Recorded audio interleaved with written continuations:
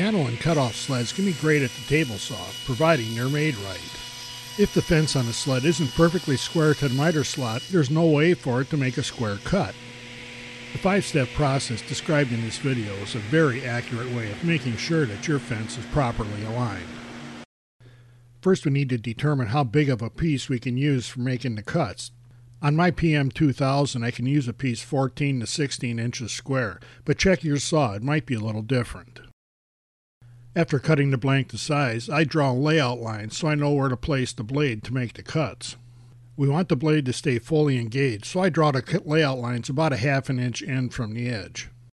After drawing the layout line on all 4 edges, I go back to the edge that'll be cut first and add another line another ½ inch in.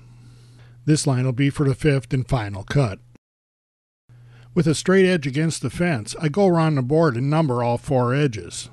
When we make the cuts, we have to turn the board in a clockwise direction so we always have a fresh edge against the fence. So when we add numbers, we go in a counterclockwise direction to keep them right. With the number 1 edge at the blade, we go ahead and align the layout marks, make sure it's flat against the fence, and we make the first 4 cuts, rotating the board in a clockwise motion between each cut. After each cut, let the saw stop completely before retrieving the cut-off piece. The cut-off pieces from the first 4 cuts are all thrown away. The only one we want to save is from the 5th and final cut. Before making the final cut, we want to mark the piece that will be cut off with front, the edge farthest away from you, and rear, the edge that's against the fence. Make sure that the test piece is firmly against the fence and the layout line is at the edge of the sled, and go ahead and carefully make that last cut. Remember to shut the saw off and let the blade stop before you retrieve this piece. We don't need to break this one or our fingers. Carefully measure the forward edge of the cutoff piece from the 5th cut. Get that reading and write it down. The front edge of this stick measured 0526, so we'll write that one down. Now we'll turn the cutoff end for end and measure the rear end.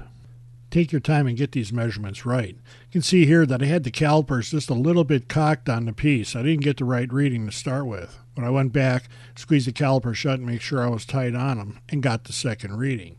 Comparing the front to the rear readings shows us that we have a cumulative error of just over 1,000 across the whole edge of the piece. Trying to fix this error would mean moving the fence around 4/10,000ths of an inch. We're going to call this one perfect and let it ride. I intentionally cut this piece with a serious taper so it'd be more clear when we try to explain what happens here. If the front of the cutoff piece is the widest, that tells you that the fence is angled towards the blade.